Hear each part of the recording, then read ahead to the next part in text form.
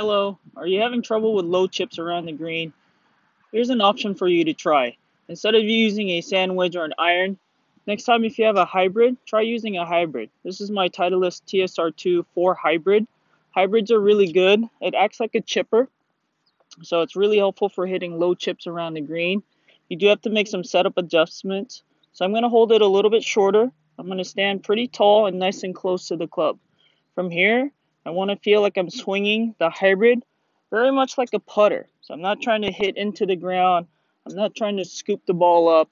I want to try to feel like I'm making a nice little putting stroke.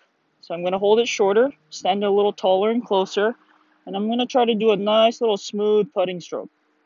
You can see the loft on the hybrid will get the ball up in the air and give it that nice little roll. So that way I can keep the ball down and hit that low chip.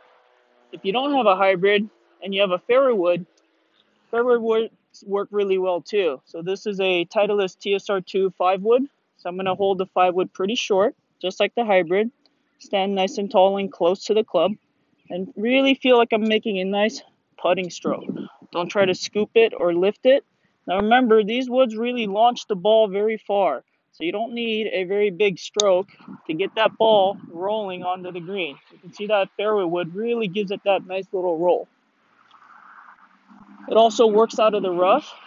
So if I have a chip from the rough and it's kind of down in the rough there, I'm going to use my hybrid to do the same stroke, and the loft on the club is going to help you launch that ball out of the rough and onto the green.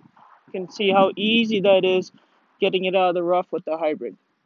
Hopefully this helps you with nice little low chips around the green and get it a little closer to the hole. Thank you for watching.